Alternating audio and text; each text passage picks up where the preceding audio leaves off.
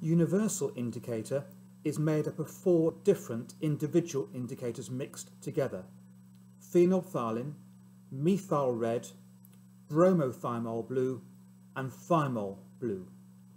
We'll look at the colours of these indicators in acid and alkali. The first tube in each pair contains acid, the second tube contains alkali. So if we start off with phenolphthalein, in acid, a bit of cloudiness but no colour change. In alkali, a nice pink or magenta colour. Methyl red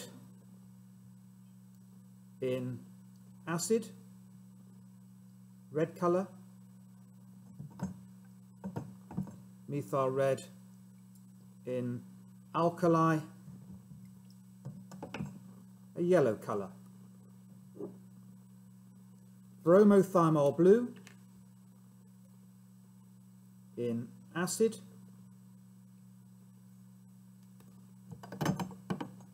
red. Bromothymol blue in alkali, a blue colour. And finally, thymol blue in acid, a pink colour. Thymol blue in alkali, again a blue colour.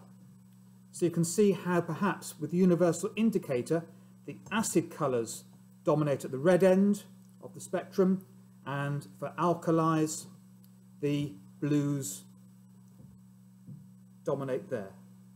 So those indicators together make up universal indicator.